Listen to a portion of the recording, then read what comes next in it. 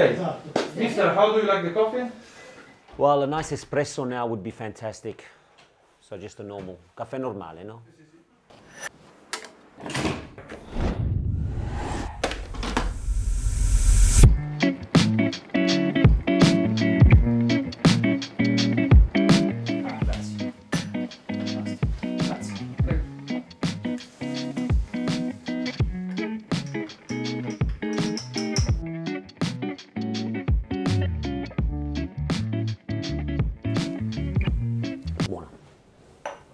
We're here at the Allianz Stadium. A beautiful setting after two lovely and memorable matches. When you look at the grass, the stadium, the surrounds, how much do you feel at home? It's become very much a second home. It feels so warm, so entertaining. You know, the warmth and the hospitality that's here has become an amazing adventure. So I suppose it has become like a second home. You know, at the moment we're having some memorable nights here. So on the pitch, and I've seen some off the pitch also in regards to watching some of the men's team play. But when you come here, there's a special feeling. There's something that you can't really explain. It's just got something about it from the atmosphere, from the compactness of the stadium, and just to be in this historic setting, because you know the beauty of this club is you walk around and you just see all the amazing players on the wall, and you see all the trophies and you see the success, and it just means a lot. It means a lot. Looking back at those games against Chelsea and Wolfsburg, what do you take away from that experience as a whole? Obviously, it's a massive step forward for women's football playing at such a stadium with the fans there. Sure. What do you take away from it? Well, I suppose the importance of playing the games against Chelsea and Wolfsburg and being in the Champions League is I suppose is the benchmark for us. It's sort of like where we need to be. We need to be competing with the top echelon of European football. And the only way we're going to grow is playing against the best. And you know, we were lucky. A lot of people will probably say we were not so lucky drawing two of the top teams in the world in our group. We've definitely got a difficult assignment to go through to the next round. But look, the reality is that you know, the idea was to bench ourselves and give ourselves I suppose a marker of where we're at and where we want to be and where we want to go, and why not do it against the best? And I think we've shown so far that you know, with a little bit of growth and a little bit of understanding and being exposed to these sort of games, that we will achieve what we want to achieve.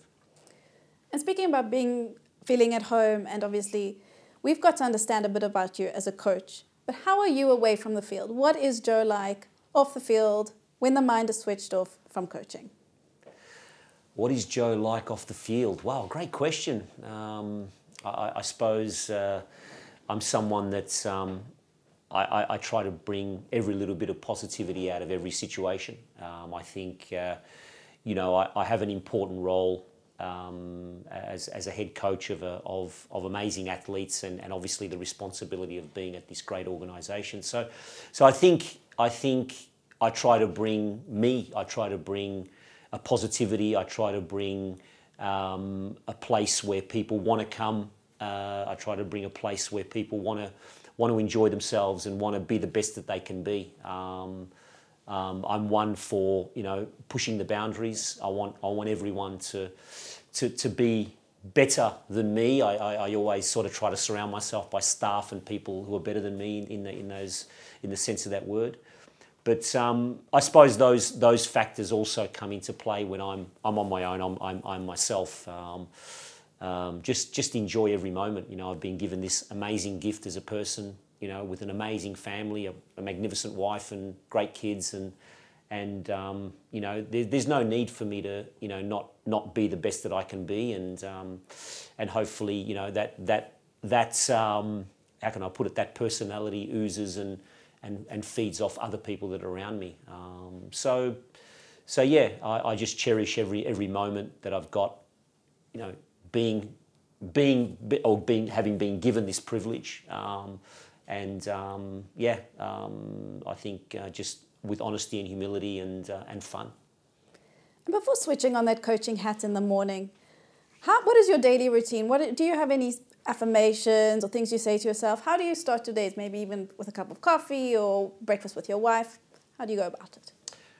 Well, funnily enough, the first thing that I do is, and this is not because I'm doing a Lavazza spot, but I actually wake up, I've got my little mocha caffettiera, and it is Lavazza coffee, I'll be honest with you. I use Lavazza coffee and I make my little 2-cup mocha. That's the first thing. So that's sort of, and it's sort of automatic. I don't know if I'm sleepy or what. I just sort of get out of bed and it's just sort of like I'm like on a train track straight to the stove. But look, I think the best thing is for me is to make. I live with one motto, and that's not to make it just a training session. I want to make it the training session. So, or the day of work. I don't want to make it just another day of work. So I look to make sure that I've got everything in place and make sure that I've done my little bit for the day, but also be prepared for the things that might happen during the day. So yeah, I live on that motto. Don't make it just a day because it's just another day. Make it the day. So I try to give myself that sort of push when I wake up. It's a great motto to have. And let's touch a little bit, obviously, about your family. When you're not on the road, how do you pass your time with your family? Any day life, going into the centre of Torino or maybe in the Winelands? How would you pass your days? Yeah, I'm lucky that I've got an amazing wife who wants to do everything in 5 hours. So passing time is never an issue. She'll always, if she knows that there's a day off or there's half a day off or I'm coming home early from training or work, she'll have something ready for me. Oh, we've got to try this restaurant, or we've got to go to this winery, or we've got to go and visit this town, or we've got to go and visit that town. So my wife is an amazing social organizer in terms of finding these little nuances of getting away. But I love it too. I love to push every boundary in terms of exploring this wonderful country, but this amazing city. I think sometimes it's quite interesting because I don't think even the people here know what they've got.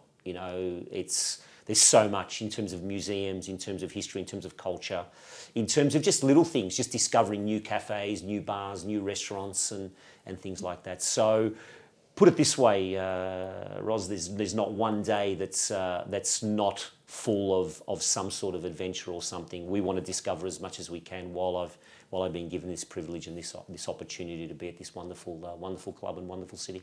Brilliant. And of course, you come from an Italian family, Italian background. How has that helped you settle into Italy? And obviously, it must have been a lifelong dream to come here and work here. Yeah, coming from Italian background, obviously it's quite amazing, and obviously you get to see the different aspects, the Italian immigrant and how the Italian is. So, my parents left in the 50s. They went to Australia, which was not close, and had to start a new life and had to start a new way of thinking, a new way of doing things. They had to assimilate. So I think I'm lucky because I've got the best of both worlds. I've got the best of an amazing culture, which is Italian culture, but I've also been able to assimilate to other cultures and understand what it is, to be Australian through an English culture. My work has brought me around the world, so even to understand other cultures. But there's nothing for me to hide to say that I'm very proud to be Italian. I know I was born in Australia, but being Italian is something very, very special. And to be here again, as I said, it's an amazing privilege, and to be able to do what I love at this amazing place is incredible. And how did your Italian upbringing influence your love for football and get into football? It's actually a really good question because I didn't grow up in a football family. Like we weren't big. Like my father never really followed football. My brothers were sort of they followed a little bit of football. It was more my uncle. My uncle was very much into his sport. and very much into the Italianisms of sport. And he followed my mum in terms of migrating. And it started when I was young. I would have been, I think, about 7 or 8. And there was an Italian cinema in Melbourne which used to show Italian films, and newsreels, but on the old, what is it, 30, that newsreel sort of thing. And every once in a while there'd be a game. They'd actually send a game like Juve Napoli, and it was like 6 to 8 weeks behind, even 3-4 months behind. But you'd go and just watch the game on 35 mil sort of on roll, like on a big cinema. And he used to take me. And I think the love for the game. And I actually remember the first game was Napoli-Juve. It was been 1977, 1978, somewhere there. And I remember watching it in a cinema on the big screen. You, of course, played yourself. How much would you say your playing style matches your coaching style, if at all? Very much. I think the actual football, but the actual characteristics probably don't match. And what I mean by that, in terms of having a little bit of a playing history, is that I very much, the design of the game, the tactics, the structure, the organisation really intrigued me. But I was very lazy as a player, so I don't want to give those attributes to my players. I want my players to be very committed in terms of what they need to do. Look, different times, different mechanisms, different structures, I suppose. Look, my playing style, or what I loved about the game probably influences the way I coach quite a lot. You, of course, retired at a relatively young age, if I'm not mistaken, 28 years old. Why was that? Interesting. I retired quite young. I think I was 28, 29. I'd just come back from Italy, and I fell out of love with the game. I actually just fell out of love with playing. I wasn't enjoying it. And I think it was probably that player commitment and political issues that you need surrounding being a player, and so on and so on. And I just fell out of love with the game, and it's as simple as that. I fell out of love probably with playing the game, but how can I put it? The love for the game just sort of diverted. It went from playing into coaching, which is something that I really loved. And I think I love the fact that you, as the leader of a team, or the person that puts all these people together, can actually influence some lives and influence things. And I think I enjoyed that. And why women's football? It's an interesting question, but a question that I answer with all honesty, that it's football. I don't look at it either way. I've been lucky enough to have grown up in men's football, went into women's football, gone back into men's football, now back in women's football. So for me, the only difference is, well, probably two things. Obviously, the physiological differences, which you need to adapt.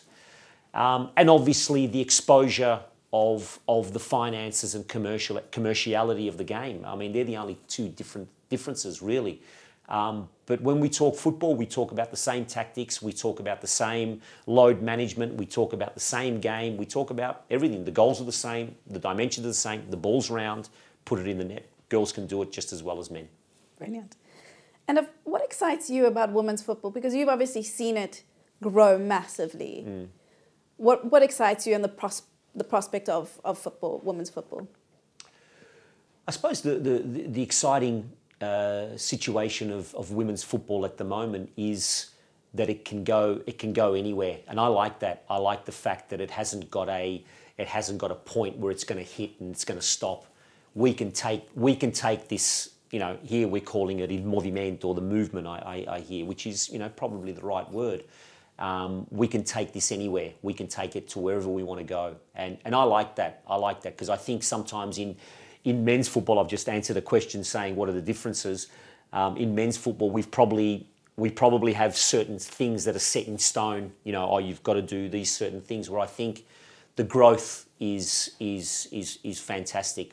but we've got to be careful on how we grow too. I think sometimes to just throw money at something and say, oh, you know, there's you know, we just got to throw money at it and it'll grow. No, I think that we need to get the football right. We need to get that on the pitch right to make it a product which people want to come and are really excited to see. So for me, it always goes back to the football. We've got to make the football the best it can be, because that's the true value of the product. You, of course, have a daughter yourself, correct? What does it mean to you and to her that obviously you're the face, well, one of the many faces of the women's football movement, and obviously how you're progressing women's football? Oh, look, she's brilliant, and you know, one of the great things about, and I probably should have answered the question at the start in terms of in my private life. I go home and we don't talk football. Like, I get right away from it, so I don't need to discuss the game, or you know, they'll tell me, oh, you won, you lost, and da da da, and that's it. We laugh about it. So it's great from that perspective. But having a daughter, you know, she's a real inspiration in terms of she's part of her own growth and movement and knowledge of women's football and women's issues and so on. So I think it's all tied in. I think it's all tied in with, we've got a vehicle in terms of sport, but there's also an amazing movement happening out there of what just should be normal. You know, women's rights are just should be a normal scenario of life, and I don't see what the differences are from that perspective. But Natasha's just an absolute gem in terms of, you know, standing up for what she believes in and so on. And look, if I'm the face of it, well then all great, and you know, I'm proud to be. And in 3 words, what would you like women's football to be described in 5 to 10 years' time? 3 words that would describe women's football in 5 to 10 years' time. I think top quality, I think, you know, is one that's important. I want people to come and see just amazing athletes. Passionate, I think we have a passion in women's football that is beyond a lot of sports. And I think the last one is enjoyment. Enjoyment. I think when you come to the stadium and watch a game of women's football, it's passionate, it's fun, but it's top quality. It's top quality. And I think if we're talking just about women's football, I think there are 3 things that encapsulate it, where it's going and where it should be. Brilliant. And Joe, just to wrap up, when you arrived, you joined Juventus. You said it was a pinch yourself moment because you're joining a club that you always supported as a kid. You came here playing at the stadium. You also said, wow, is it another pinch yourself moment because it's a massive thing to be playing the Champions League game here at the stadium. Yeah. What I mean, take us through those moments of what does it mean to you to be here, obviously, in those, having those scenarios and those pinch yourself moments. What other pinch yourself moments can you expect?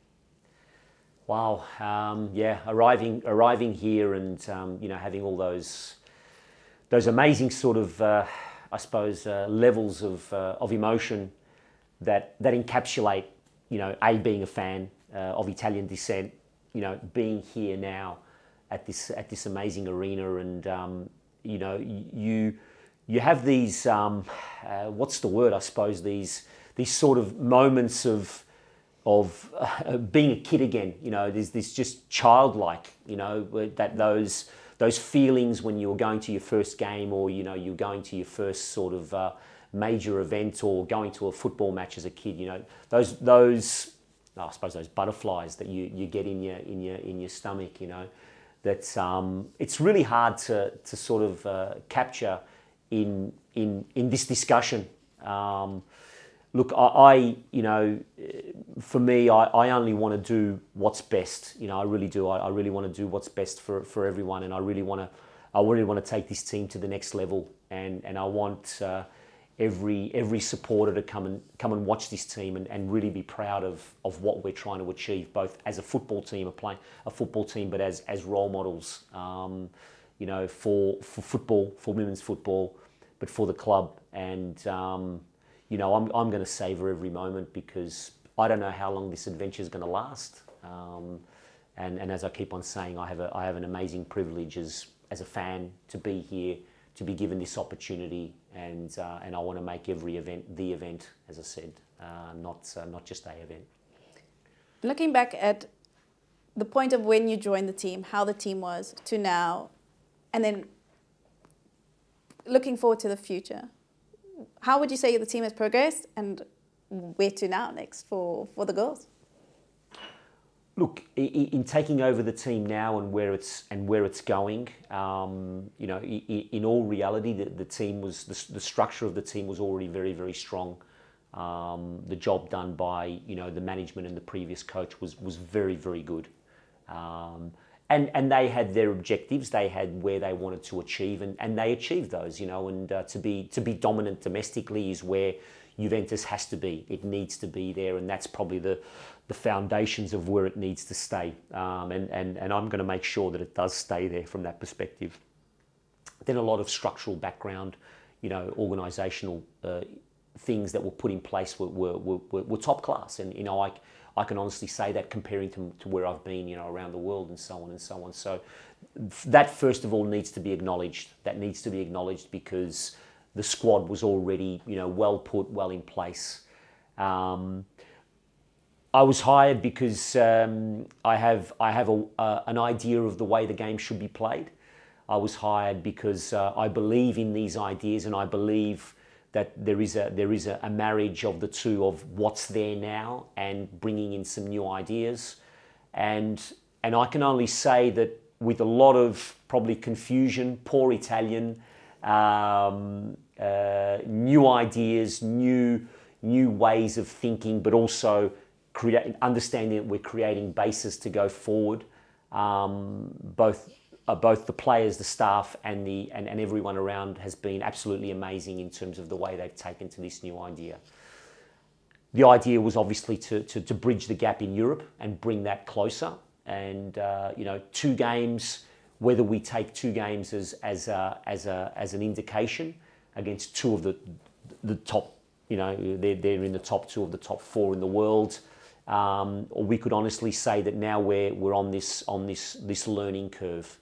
But there's nothing saying that there's an opportunity for us to really do well in the coming years in Europe, and that's where I think we need to be. The one thing that I have to add is that I just want, you know, everyone to believe, because there was a lot of doubt in terms of you know, in Europe, you know, we're playing Chelsea, we're playing Wolfsburg, you know, and the biggest thing to me was to make everyone believe that we can do it. And I think just through the courage and the behaviour and the passion that we've shown, that's starting to now grow. Brilliant. Thank you. That's a wrap. Ci siamo?